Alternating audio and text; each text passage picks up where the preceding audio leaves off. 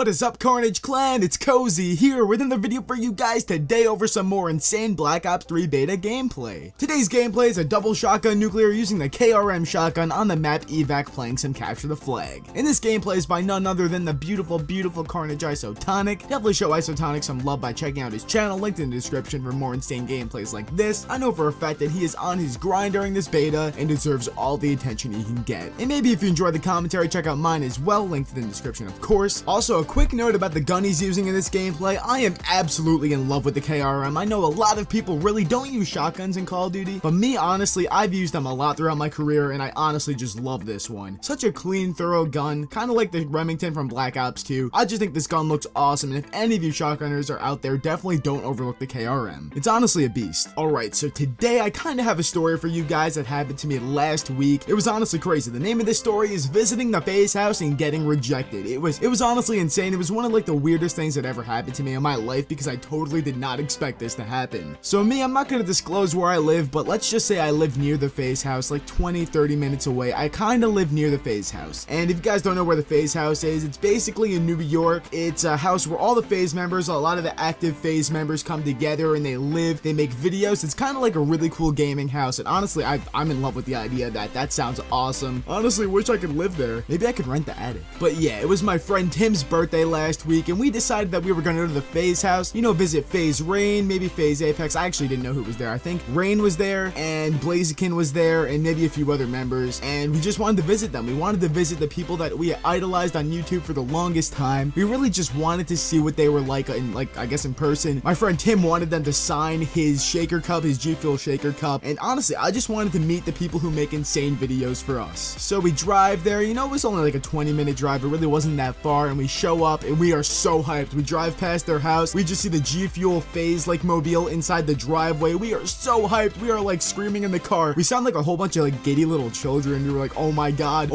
it's the FaZe House. We're just so excited. We are so stoked to finally meet all the FaZe members. You know, it was the house that we saw in all their videos. It was kind of like seeing a celebrity. It was crazy. And we just dive out of our car while it's moving to try to run to the FaZe House. We run up the stairs. We knock on their front door, and we're just waiting there. And at first we were like, yeah, this is gonna be awesome. We were so hyped. As I was walking up those stairs to go to the door, I was so hyped. I was like, oh my god, I'm gonna meet FaZe Rain. Oh my god, I'm gonna meet all these FaZe members. Honestly, we were all just really excited. We were like little children. So we go up to the front door, and my friend Tim starts to knock, and then he's ringing the doorbell a whole bunch of times. He's just kind of sitting there knocking and ringing the doorbell over and over again, trying to get them to answer. And about 5 minutes goes by, and we're like, oh my god, they're not gonna answer. We just had to come to this realization that, oh my god, they didn't answer. They're not gonna answer the door. So after about 10 to 15 minutes, we all kind of agree that we're just gonna wait it out, see if one of them comes home. Maybe one of them took their car out. Maybe nobody's home. Maybe everybody's sleeping. So we just decided to go across the street and sort of stake out the FaZe House, just waiting for anything, waiting for a blind to move, waiting for a light to turn on. We're waiting for something to happen so we could just dash across the street, go past traffic, and just knock on their door and try to get an autograph or something. So we're sitting there across the street from the FaZe House, just staking it out with my friend Tim's mom inside of their car. We're just sitting there. We're like, oh my god,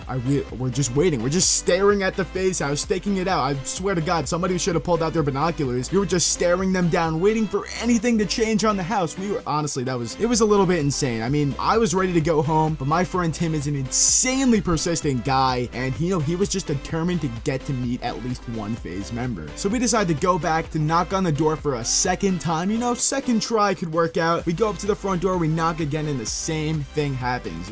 We're like, knock, and the same thing happens. Then all of a sudden, this kid and his mom walk up to the door, and they're like, are they home? Because I don't know, I guess the kid was like a FaZe Rain fan. He had like the whole FaZe Rain Keep It Real shirt. The kid, honestly, he seemed like a cool kid. And the kid and his mom were explaining that they're actually from Florida. They came all the way from Orlando all the way to New York to meet the FaZe members, and it's crazy because like obviously they weren't answering. They came all this way. They like canceled the day of their vacation in New York City just to go visit the FaZe members, just to visit the FaZe House. And I kind of felt bad for the kid. You know, he couldn't meet his idols, I guess. I don't know. Nobody was answering the door, and we were all just really demotivated. So we went back to the car again, just sitting in the air conditioner. Meanwhile, this kid's outside in like sweatpants and a hat, and he looked honestly like it looked like he was like dead. Him and his mom were just sitting there knocking on the door, waiting on their front lawn, and it was really sad to see that happen. But we didn't give up. We were still staking out the FaZe House across the street, just staring them down, waiting for something to happen. And then we decided, you know, third time's the charm. We all run out of the car. We're all just really pumped up. We're like, like, we're gonna get FaZe to answer. We're gonna get FaZe to answer. We go for a third time. At this point, like an hour and a half has gone by. We storm across the street. We show up on their front lawn. We go up their stairs, about to knock on the door, and my friend Tim screams, "Lucas, FaZe Blaziken!" He's just screaming his head off, just trying to get them to answer. We show up to the door. We knock for a little bit. We wait like 5 minutes. All of a sudden, the doorknob turns. We're like, oh my god, somebody's gonna answer. A FaZe member is gonna answer. The door opens, and behold, FaZe Seabass actually answered the door. And honestly, I would be a little more starstruck if it was like FaZe Rain or somebody like that, but you know, it was Seabass, you know, whatever. I guess some people would think that's awesome. And he opens the door. He looks like he just woke up. He's like, it's my understanding that you guys have been here for a while. I don't know what anybody told you, but this is a private area. This is not a public area. This is where we live, and we're making videos for the Black Ops 3 beta. And we're standing there and we're like, oh my god, we're terrible people. We like, honestly, I felt kind of bad about the whole situation because that's where they live. I totally understand. If people came to my house every day, it would get old after a while, and I really felt bad for them. It just really made me feel like a bad person. We all kind of felt bad. He decided to say like, listen guys, you can't be here. I'm sorry that you came from Florida. I'm sorry that you came from like a few towns over, but you guys are gonna have to leave. And then he kind of just closed the door and told us to leave. And it was so disappointing. We were like so disappointed. We just hung our heads in shame, and we just walked back to the car and went home. It was so demotivating. I felt so bad. We honestly felt like terrible people. We felt like we were disturbing the peace. We were disturbing their peace, and it